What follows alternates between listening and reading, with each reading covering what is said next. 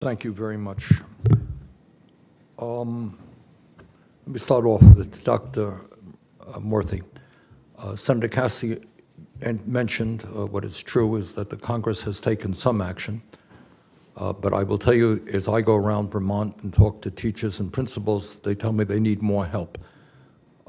In your judgment, do we have at this moment the kind of mental health infrastructure from psychiatrists to social workers to counselors that this country needs?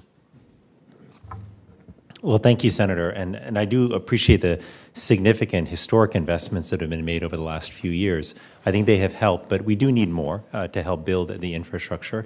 When we think about care, for example, mental health care, there are several pieces of the infrastructure that still need to be expanded. Number one is the mental health workforce itself.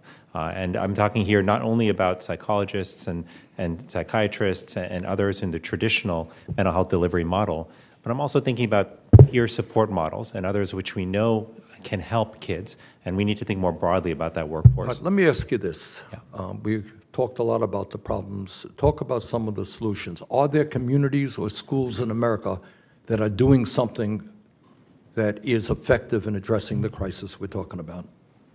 So that is the good news, is that there are successful models around the country. Many of them do not know about each other and hence are not learning from each other, and we have to invest in studying and scaling them. But a few that I'll mention, one is the Becoming a Man program, which has been a very powerful program, started in Chicago and now spread to some other cities, which has worked in high schools with helping young people essentially be sources of support to one another, and has been able to demonstrate actual benefits in trials that were run by the University of Chicago. We also know the After School Matters program has been another one which has brought community organizations together to be with kids and provide them mentorship, support, and safe spaces to play and learn after school. That has also demonstrated positive benefits. Let me ask you this, because you've written about this. You write about loneliness. And yet people spend half their lives on these things. What is the difference, in your judgment, between human interactivity and activity on social media, and how does that impact the well-being of Americans?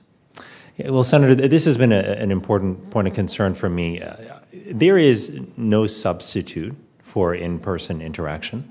As human beings, we evolved over thousands of years to perceive not just the content of what someone says, but also interpret their body language, to sense nonverbal cues.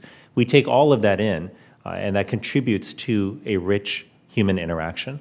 When you strip a lot of that away, you lose richness, you lose quality of connection. That's not to say there's never a place for texting or for online connection, but what I worry about is that the balance has shifted dramatically toward online connection and away from in-person connection, particularly for our kids. But the other concern, Senator, is not only what kids are missing out on as a result of social media, but what they're being exposed to on social media. And I talk to parents all over the country and to kids as well, who say that they're exposed to content that's violent and sexual in nature, that they're often bullied and harassed online. 6 out of 10 adolescent girls are telling us that they've been approached by strangers on social media in ways that have made them feel uncomfortable. So I'm concerned both about what is not happening as a result of social media in our kids' lives, but also about some of the toxic effects of what they're being exposed to. Mrs. Neese, you spoke about the impact that Medicaid is having on providing services to kids who desperately need it.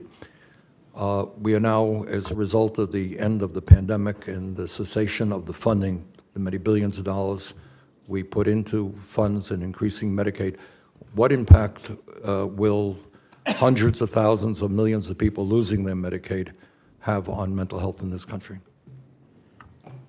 Senator, thank you for that question. The work that we've done with the Department of Health and Human Services to make it easier for schools to access the Medicaid program for school-based services is one that we're very proud of, because we think it's going to make it easier for schools to hire and sustain necessary people.